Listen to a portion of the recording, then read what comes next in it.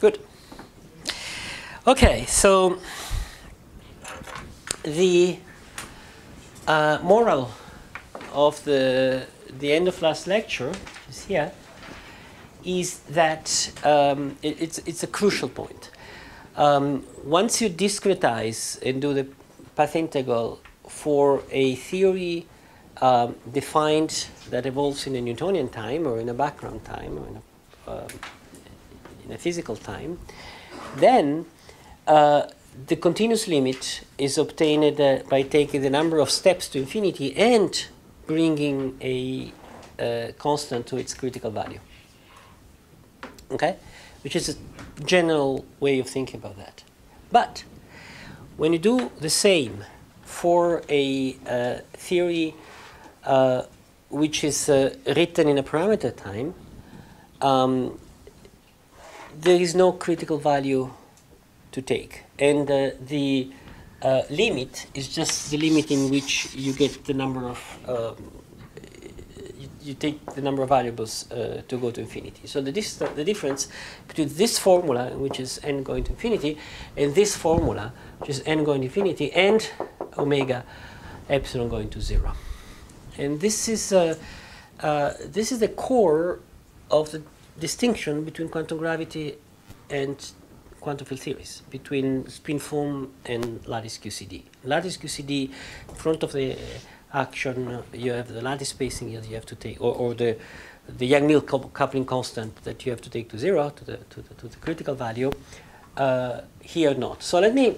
This is a super simple example, of course. This is a harmonic oscillator discretized with independent Q and T variables. Let's do that for general relativity. Without going to the quantum theory, just to the full quantum theory. And there's a very clean way of viewing this, which is what Regge did in the 60s or 70s, very early, when Tullio Regge did the first clean discretization of general relativity, which is called Regge calculus. I'm not going into all the details, but is important because it shows how you discretize a theory without a parameter, and what is the truncation in. And it's important because to do the classical limit of the loop quantum gravity transition amplitudes, that's intermediate step. So it gives exactly the clean intermediate step connection between AQG and classical general relativity. So what Regge did is his idea was to take a Riemannian manifold and truncate it, discretize it,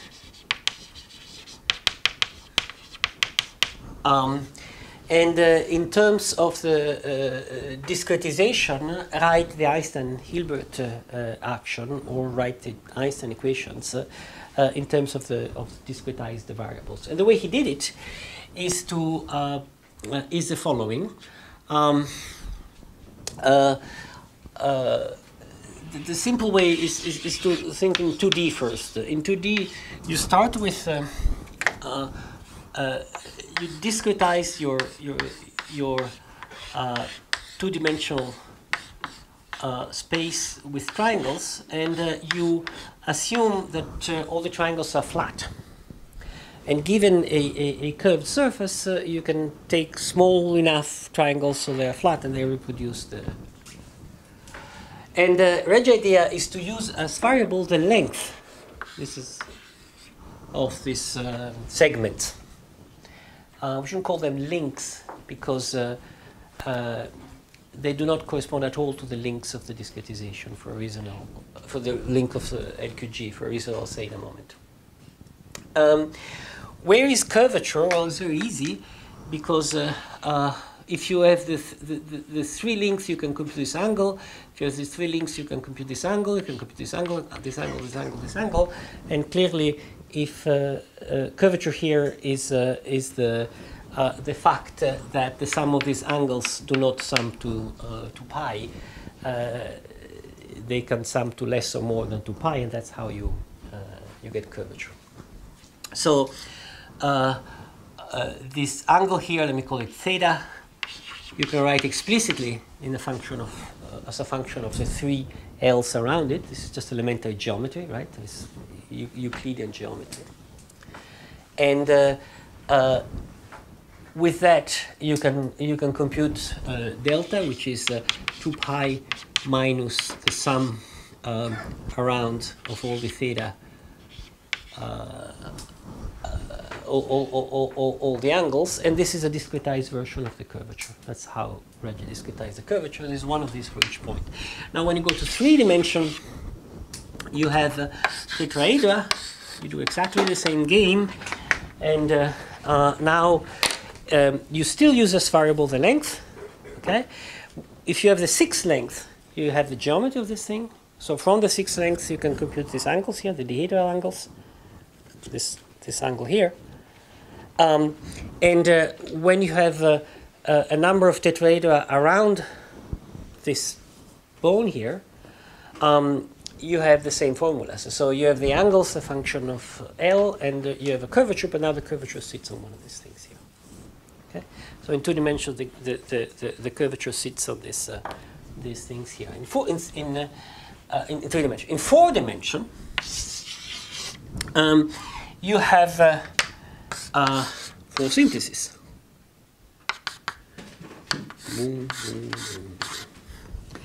And now, if you have a 4 simplex, it's more complicated to view. It's bounded by 5 tetrahedra, and between 2 tetrahedra there is a face. And now, of course, in 4 dimension, around the face there aren't just 2 tetrahedra, but you have you can make a link. You can go around the face with tetrahedra. If you think that you have coordinate x, y, z, t, 4 coordinates, 2 determine the face. The other 2 you can go around it. So the triangle is a point with respect to the other 2 coordinates. You can go around it. So you have it's the same thing. Around the 4 simplex, you have 2 tetrahedra. These 2 tetrahedra have 2 normals around in the flat geometry of the 4 simplex. This gives an angle associated to the face between the 2 tetrahedra, right? When you go all around this face with all possible 4 simplexes, with all the tetrahedra around, you have all these angles, and this is the same formulas. Okay. And now the angles are functions of 10 segments, which are around a 4 simplex. There are some elementary geometry formulas, and the curvature sits on the triangles. Okay, and then, so this is what Regge did very simply. So, and then he also proved something quite remarkable, that if you take the following expression, which is the sum over all the triangles in this 4-dimensional triangulation, and you for each triangle you take the area of the triangle, which of course you know if you have all, it's a function of all the length of the links. So this Regge action here is a function of all the length of all this the segments here, and you multiply it by the angle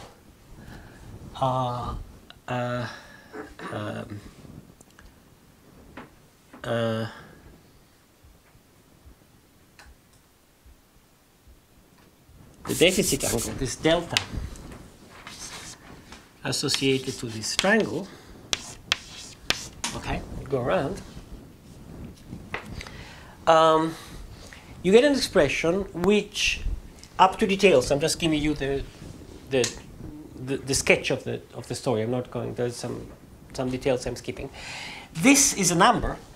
It's a number that depends only on the L, So if all this L approximated some geometry, g mu nu of x, this is like a number computed out of the geometry.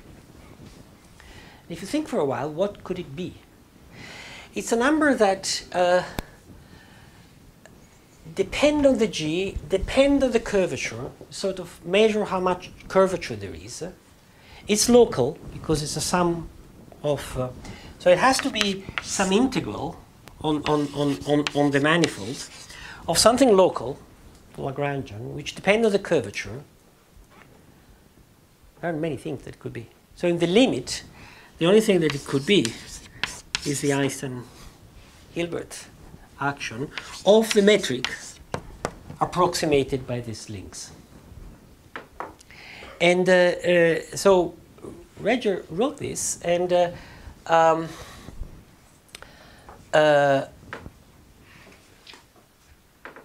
this was actually proved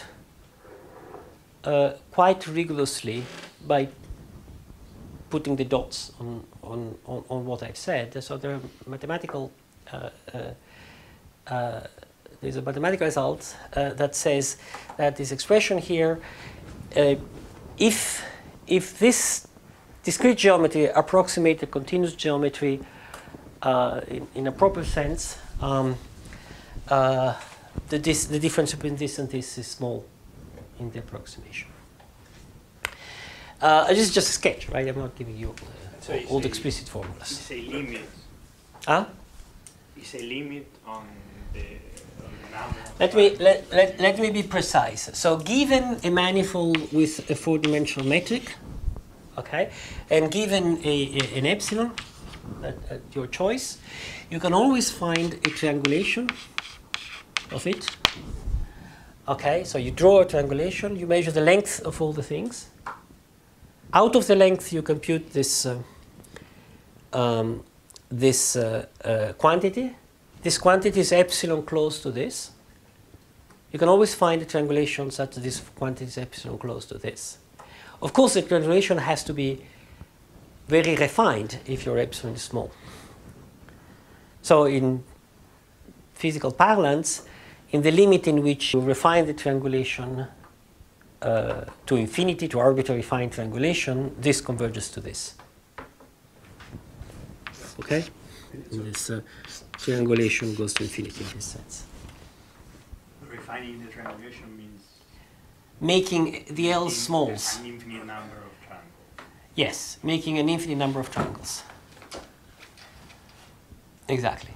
Of course, what you prove has nothing to do with infinite. What you prove is that for the epsilon, you can find a finite number of triangles, but many enough for making this minus this less than epsilon. Okay? Which means that you can think, and that's, of course, how people have been thinking for a long time, even if it doesn't work because of hundreds of reasons. You can think of defining quantum gravity by taking a triangulation, integrating over all the metrics, namely integrating over all these L variables, okay, e to the I over h bar, this Regge action, function of the L, which is this one.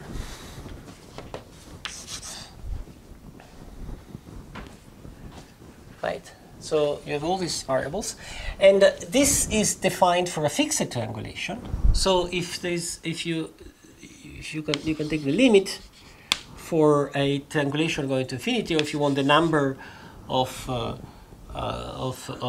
tetrahedra going to infinity, and you can think of defining the theory this way. And now you see very clearly that there is no parameter here. There is no parameter to scale here. Why? For the same reason as the example described. The length of these things doesn't have to be taken to zero because it is integrated over. These are the variables being considered, the quantum variable being considered. So we're not fixing a size of the triangulation, we are fixing just a number of triangles and integrating over all possible sizes, which what you were saying before. So it's not a truncation in a scale. Is a truncation in the number of degrees of freedom which we're considering. So we have a manifold. We say I approximated geometry with a fixed number of degrees of freedom, and I have this expression. I can approximate more degrees of freedom. I have this expression. There's a truncation in number of degrees of freedom. So it's neither a cutoff, neither an ultraviolet cutoff nor an infrared cutoff, nor there's no size here. It's just number of degrees of freedom. And so this is Regge calculus. When we do go to loop quantum gravity, it's the same story. And the two complex and the graph on the boundary that we use is a truncation in number of degrees of freedom. It's neither a truncation for ultraviolet or for infrared, because this length can be larger or smaller, and the graph for loop quantum gravity, the J can be arbitrarily large or arbitrarily small. The reason the J has a minimum is just because it's quantized. So you cannot go lower. Yes? Question. Could you comment on why these approaches failed? What are the problems with these approaches? So just quantizing the length rather than... One of these, if you try to start to do things more precisely, is that these L variables are not independent because they are triangular inequalities. So already you're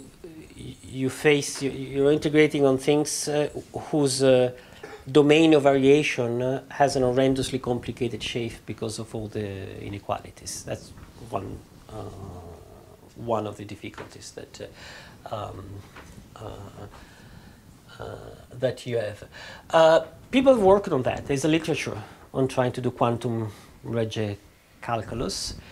In fact, good people worked on that, explored it. It's never got much far. And more than writing that and trying to, little has come out of that. I think that this triangular inequality is really the difficulty here. Once you rewrite this in terms of group variables, you free completely yourself from the triangular inequalities. You're in compact spaces. Everything just runs and goes. So if you want, loop quantum gravity is a way of doing this a little bit better. And in fact, in 3 dimensions, Regge himself with Ponzano wrote a version of that landed on what is called Ponzano-Regge model, which is very much loop quantum gravity in 3 dimensions. In fact, you go precisely to spin and intertwiners, and there's a chapter in the book about that. So loop quantum gravity, if you want, it's a way of doing this properly and cleanly. Good. Now, there's something more I want to say about Regge, because it's going to play a role, which is there is another way of this can be written by rearranging the terms. So this angle here is a sum, apart from the 2 pi, has a sum of the one term per each simplex around. So this can be written as a sum of term per each simplex, and the area can be associated with the different simplices. So the Regge action can also be written as a sum of the simplices of the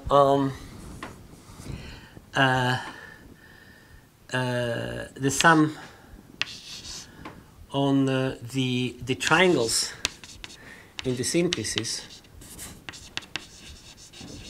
of the area of the triangle times this angle theta, which is a function of the L, times this angle theta, which is a function of the L, which is, this is the theta that depend on the simplices and on the triangle. Okay, this there. this is interesting because you see, e to the ISR is therefore the product on the simplices of this, the sum over the triangles of the simplex area angle. And remember that, so this is the action I over h bar. So this thing is the action for a single simplex, right? And remember that in the spin network amplitude that I wrote, the total amplitude is a product of action for amplitude for a single simplex. So the question is the quantity I wrote yesterday and this morning, which is a function of spins and intertwiner on the boundary of the for simplex, is it related to this one in some manner? Right. There's some step to fill out. What does it mean to be related? But if it is related to this one, this is the Regge action for a single simplex. When you put them together, you get the full Regge action, and you have this theorem that tells you that in some continuous limit, in the limit on which this thing small gives to GR, right? So we have reduced a way of analyzing this spin from amplitude that I have to a question about whether this vertex amplitude is related to this thing here or not. Okay? And that's the last thing I want to discuss. Now, to do that, there is a obstacle to overcome and a technique to developed, which to a good extent is we know it thanks to Simone, who just walked out of the room 1 second ago, and it's the following. So let me tell you what the problem is, what the solution is. There's a large literature on that, and slowly, probably not today, I'm going to tell you the details of the calculation. The problem is that let's go back to the spin networks. Gamma JL Vn.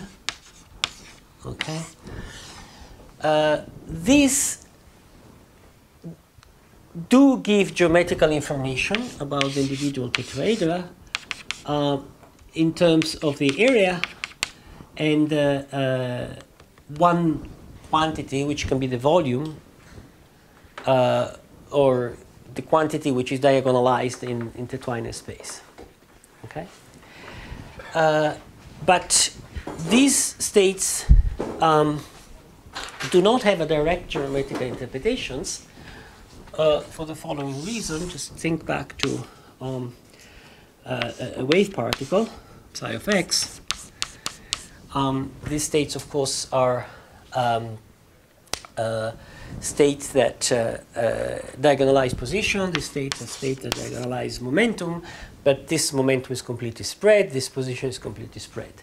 Now, do we have states in which we can represent a particle with a given position x and a given momentum p0, such that the spread is minimal? Yes. Or is small? Yes. These are the wave packets, right? Kind of wave packet center in x with a delta x, which moves with a momentum p0, which is a certain spread, and we know how to describe these things here. These are semi-classical state, wave packets, coherent state.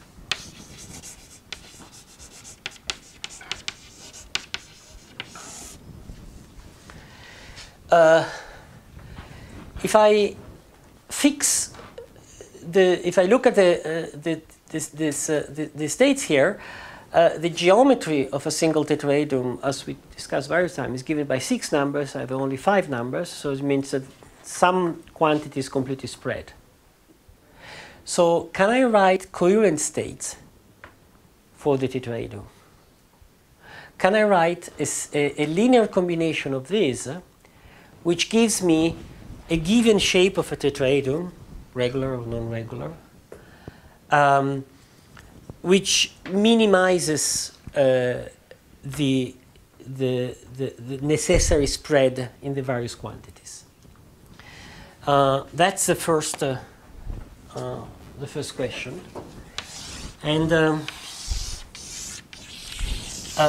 the answer is that this can be done, and with a nice technique, which once you see it, it's very pretty, it's very simple, but before it took quite a while to figure it out. And it's largely due to Levin and Simone and Simone Speziale. So let me describe this technique. The idea is the following. We want, let's be more precise. We want a state for the tetrahedron where, let's say, the 4 areas are sharp. Areas are sharp. Okay. But the intertwiner is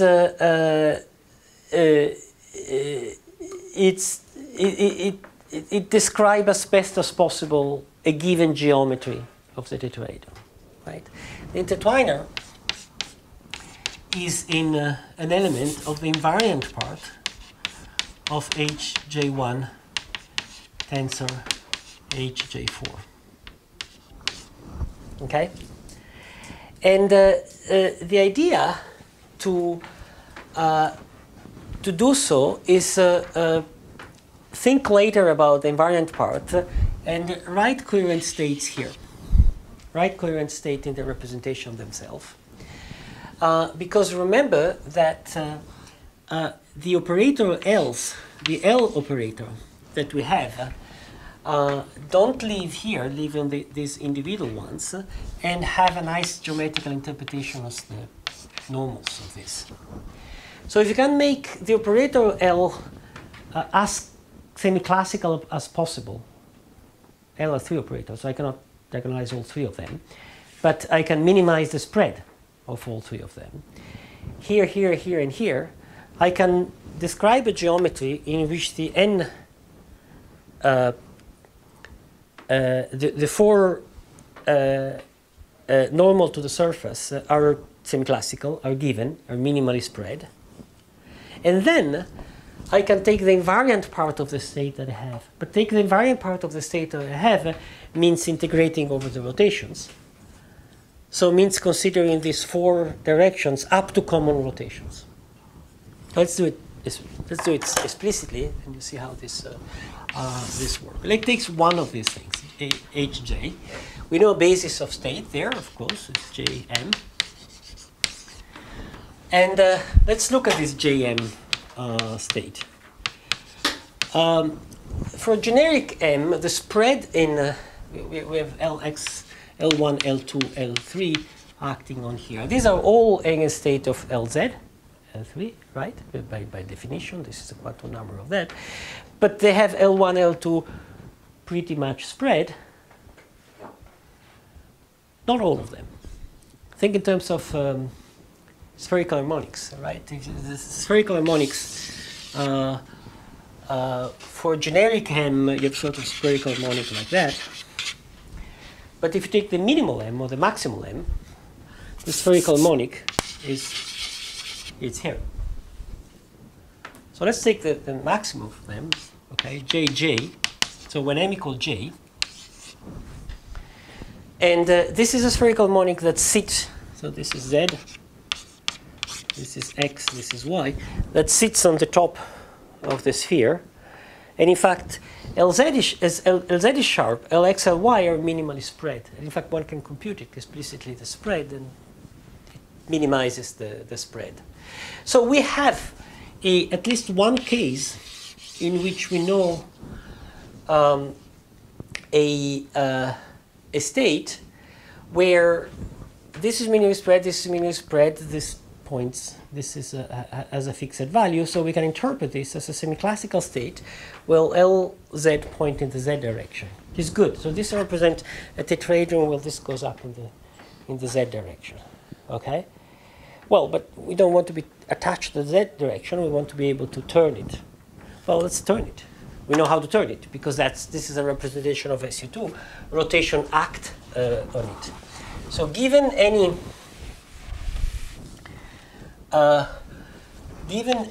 unit vectors n, I can always choose a rotation matrix, which I call n also, following the clear Simone notation, that turns the z direction into it.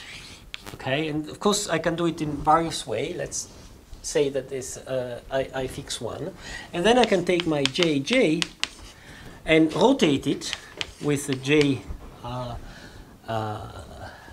matrix, so with the action of rotated by this n, and this gives me j in the direction n.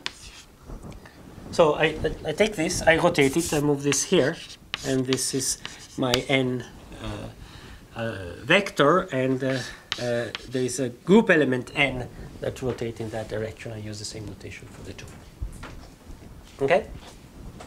So this is defined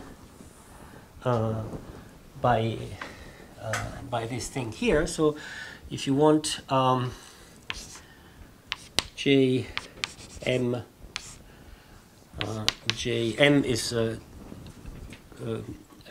magnetic momentum number, and n is a vector, is going to be given by dj mj of the group element that rotate in the n direction. Okay? So now I have a state which corresponds to a vector pointing in a direction. I want 4 of them, so I just take 4 of them. I take J1 N1, tensor 4 of them, J4 N4. Okay, this depends on 4 vectors. So I have a tetrahedron. I have these 4 vectors. I have 4 areas, J1, J4, and this is a state which sits here. But now I want the invariant part. Well, I just rotate it, do a common rotation, and I integrate over all possible rotations. The result I get, of course, is invariant in the common action of SU2 because I'm rotating, and it does not depend anymore on the actual 4 directions, but it keeps the angle invariant. It depends on the 4 vectors up to a common rotation, namely depends on the geometry of this thing. So I now define, I take this, I integrate of SU2, okay, in the H being an arbitrary SU2 element, which act here on each one of them. And this I call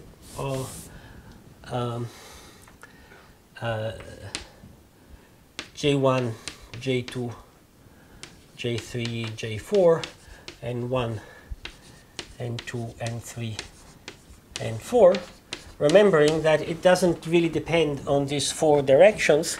It depends on the 4 direction up to common rotation, so it actually depends on the angles between them. So it depends on the 4 areas and all the possible angles within them, and this is a state that corresponds to a given geometry of a tetrahedron. Clear? And I have explicit formula. I can write it in terms of this, in terms of this matrix element, and so on and so forth.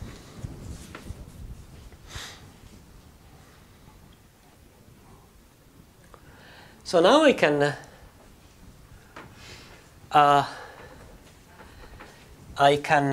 ask a question, which is the following.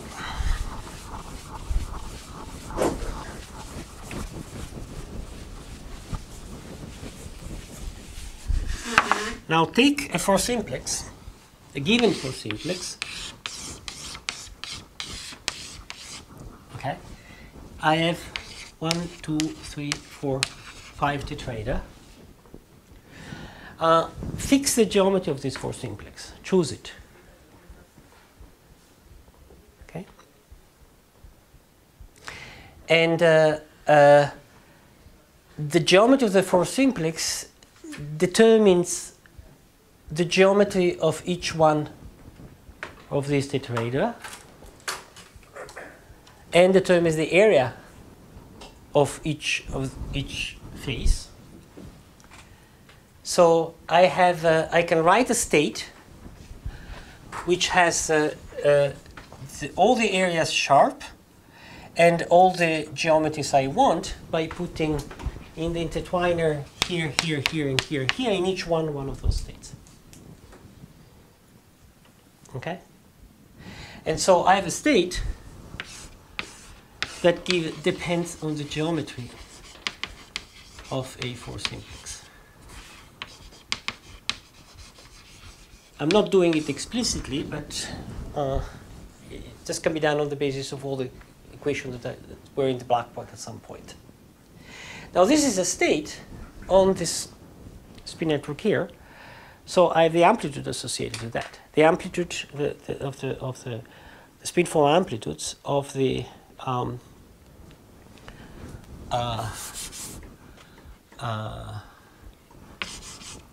of this object here.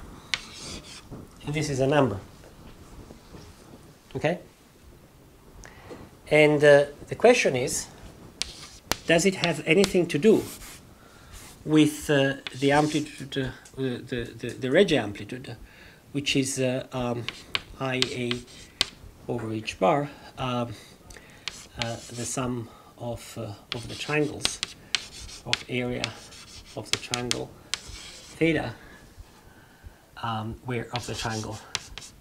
where the area of the triangles are the area of the triangles of this geometry I started from. And the theorem that Barrett and his group proved says yes, this is in the limit in which this is large. So if the J is large enough, there is a direct relation between this. Essentially, this is this plus its complex conjugate. I'm going to do it a little bit more precisely tomorrow. But the large J limit of this gives exactly this thing here. Which means that this funny amplitude, which seemed to be just defined in terms of combinatorics of groups and didn't seem to have anything to do with geometry of Einstein equations, in the large J limit, in the large quantum number limit, so in Bohr classical limit, gives, at least locally, for one tetrahedron, the Regge action, which is the one that in a suitable limit in which you refine the triangulation and give general relativity. I've given you the sketch of what is the core of the Barrett theorem and how to think about it. You have to use this coherent state. So tomorrow I'll be a little bit more precise about this coherent state, and I'll give you more detail about this theorem. Now is 45, so I'll stop here. So, I have a question. Yeah. So I see an obstacle to doing this, which does not have to do with a coherent state. Yes. Which is the fact that in the Regge calculus, when you compute a curvature, you have to hinge around maybe a bone or whatever dimension you are in, and that, in terms of the dual graph, is non-local because this could be an arbitrary long cycle that you need in order to compute the curvature. Whereas you say that A is local. Yeah. So, good.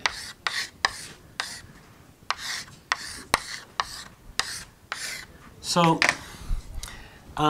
what you're saying is that the curvature here is 2 pi minus, but the 2 pi is conventional, the sum of this and this and this and this angle, so you need all this, all the values around. In fact, no doubt that the curvature here, you have to know all these links here and all these links here.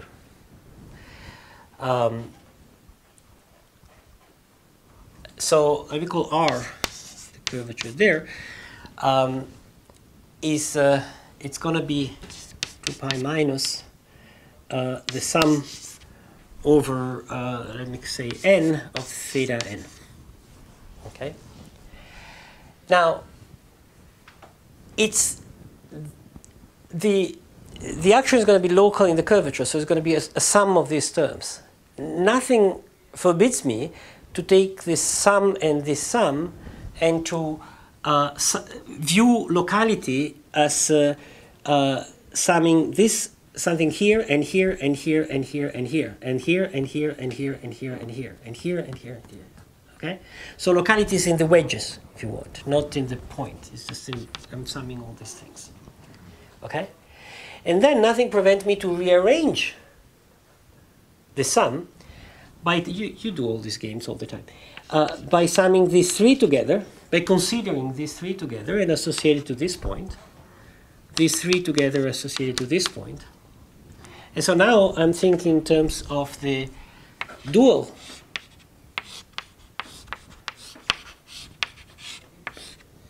okay, and to this vertex I associate this term, this term, this term. To this vertex, I associate this term, this term, this term. I don't see the curvature in the single vertex, obviously, now, because where is the curvature? But the action of a single vertex summed to the other action is the same as summing over the point where the curvature happens to be. So it's just a rearrangement of terms. Maybe it refers to if you have, for example, a band like this, so it's a different topology, and you can discretize so a two-dimensional band, you have a stripe and you close it. You can discretize with triangle, and at that point the dual will make a link, but it will not be a link around a node. Is it right? That's a question I asked earlier in some other I'm confused. lecture, but, no, I was asking about this question today. Okay. No, because I remember that one, and I was wondering after you made the question. So this answers your question. Okay. Yes. So it's really a rearrangement of things. It's a good question, which is something that confused us at the beginning, right? We have these flat things, and we are saying, well, we associated an action to a flat thing with curvature. Well, its point is that we have a number associated to that, and when you sum all together, this knows about the deficit angles, because it's a sum of angles here. So if you want, when you sum all together, you can put the A together and you get the sum of the theta. Good. Thank you. Can I make another question? Maybe you will talk about this tomorrow, but I don't know because I want to be here tomorrow. Okay. So Oh, no, nothing on Friday. Friday.